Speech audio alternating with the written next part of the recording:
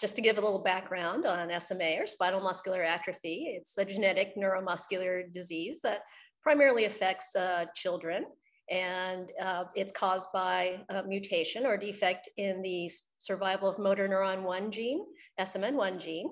And it's one of the leading rare diseases, or it was the leading cause of death in young children.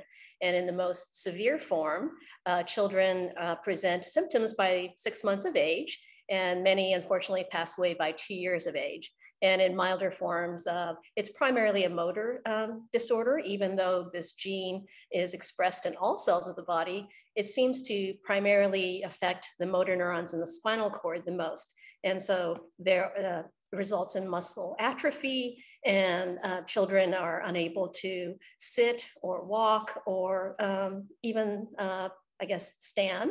And in the last 5 years, we've been fortunate that we actually have developed effective therapies, and they're just not symptomatic treatments, but they're actually therapeutics that get at the root cause of the disease. So primarily the SMN1 gene that is missing or mutated in the patients.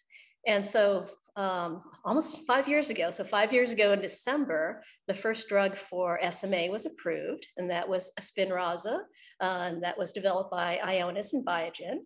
It's a drug that actually acts on a backup gene. So there's a backup gene in humans called SMN2, and this gene makes less of the protein that's essential for the function of, like I said, all cells, but primarily motor neurons in the spinal cord. And so Spinraza, which unfortunately had to be injected directly into the fluid of the spinal cord, so into the CSF and intrathecally. So that drug actually allowed SMN2, the backup gene, to make more full-length protein. And about 2 years ago, the second therapeutic, which was a gene therapy, was approved, and that was developed by Avexis. And in that case, the missing gene itself, SMN1, was replaced.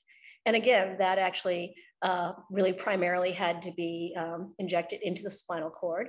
And so both these initial two therapies really were directed primarily at the motor neurons that were causing the motor deficits that you see in the disease. So the third drug, that is an oral medication. So it functions in the same way as the first drug. It really affects the backup gene SMN2 and allows more functional protein to be made. So I would say that with those three drugs, the different drugs are good and bad for various patients. Obviously, the physician will determine what's best for a particular patient. But I think that's really changed the landscape of SMA. Here, it's one of the, I used to work in neurological diseases such as Alzheimer's and Parkinson's, and people have been working on those in those areas for decades, but there really haven't been effective drugs. Whereas in SMA, we now have three pretty effective drugs. And so I think the focus has now changed to, now that we've stopped the decline of function and we're plateaued and stabilized the patient, are there ways to actually increase function? And so the community's kind of turned to focusing on muscle, since motor neurons do project to muscle and muscles atrophy or degenerate in this disease.